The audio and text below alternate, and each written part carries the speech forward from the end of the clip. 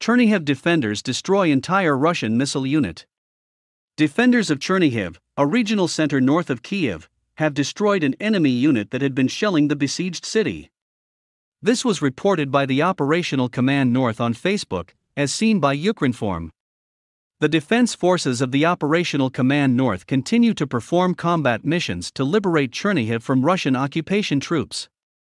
Over the past 24 hours, Ukrainian defenders managed to seize and destroy a large number of armored and car equipment of the opponent. Part of the Moskala horde was destroyed, part of it surrendered to captivity.